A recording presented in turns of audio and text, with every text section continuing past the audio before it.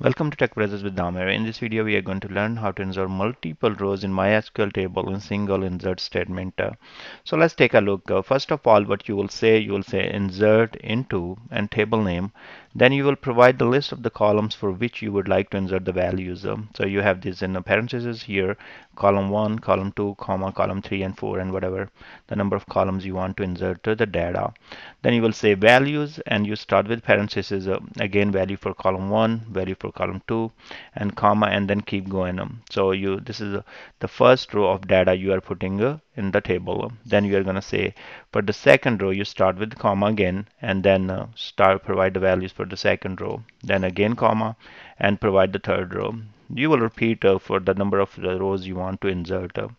In below example, what we are doing, we're creating customer table with ID, customer, first name, last name, age, phone number, date of birth, and gender columns. So let's create this table. And here, what we have, okay, the table already exists, so we don't have to create it. Anyways, and then the next part, you are saying we see insert into and table name customer. So you have the list of the columns in which you would like to provide the values of. So first name, last name, age, phone number, date of birth, and gender. And then you will say values. And this is our first row. So you start with parentheses and provide the value for the first column. So this value goes in the first name. Second, this is a Shehzad one that goes in last name. 31, 39 is age, and this is a phone number. Then you have date of birth, and then you have gender. Then you say comma and provide the next rows. You repeat for the numbers of rows you want to insert. Okay.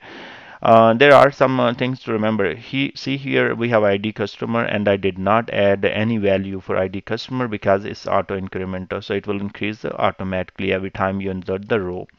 Okay, if you are not interested to insert the data for some column, let's say if you are not interested to put the age, you can simply remove the age part of it. So select the columns in which you would like to put the data and then provide the values. If the column is defined as not null, that means you have to have provide the value for that column. Let's say gender. If I will try not to provide gender here, then it will throw error because I'm saying not null. That means I have to have provided the value. Okay, let's insert this couple of records and the two rows are inserted. If we want to select the data, there could be a little more data because I was running this test already. So, okay, run this statement and you can see that we have two rows inserted by using single insert statement where we have to separate the list of the row by just with single column here, and this is how you are going to insert multiple rows. Thanks very much for watching this video, and I hope this will help. I will see you guys in the next video.